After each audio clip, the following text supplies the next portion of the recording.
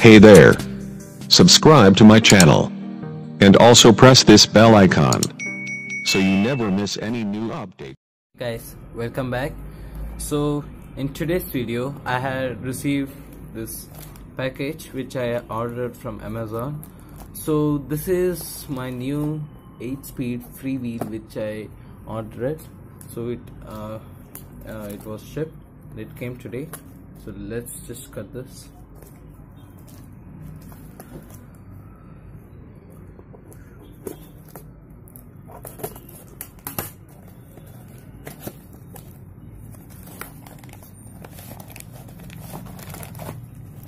Wow, the packaging is really good.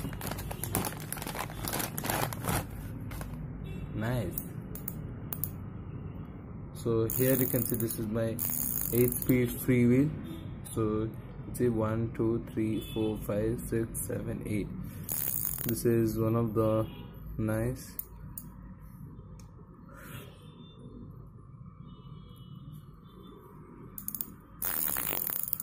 So for this installation I have to remove the one which is in my bike.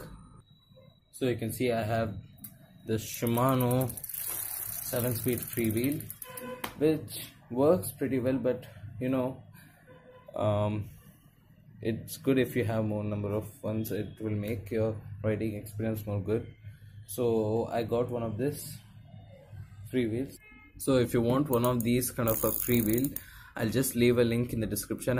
Where I bought it from Amazon. It was 500 rupees. But this one isn't. It's not from Shimano. This is from Starlit freewheel. Now, how can you differentiate? You have a freewheel or a cassette. Now, if you have a cassette, there will be a lock ring which will be over the end or over the last cog.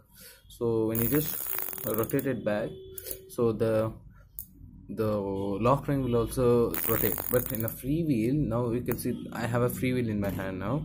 So the freewheel will be normally like this, which will be having to be in a fixed state where there is a set of ball bearings which will be rotating inside.